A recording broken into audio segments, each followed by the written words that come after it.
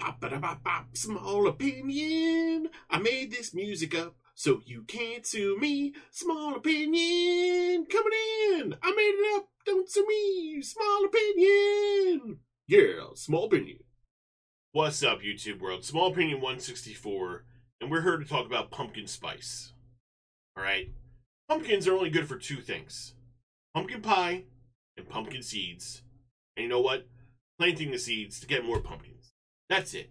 All right, and jack-o'-lanterns. I don't want all these other flavors, all right? This pumpkin spice flavor that's in a billion other things. No, that's not even real, okay? It's when you eat that, it's more of the spice than anything. I've never had a pumpkin spice thing and said, I could taste that pumpkin. No, never. If anything, it tastes like pumpkin pie.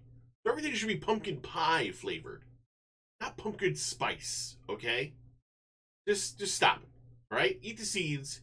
Eat the pumpkin pie. Pumpkin pie is delicious, okay? All year round. I don't eat it just in the fall. Pumpkin pie all year round. But the rest of this spice crap, leave it be, all right? You don't need it everywhere.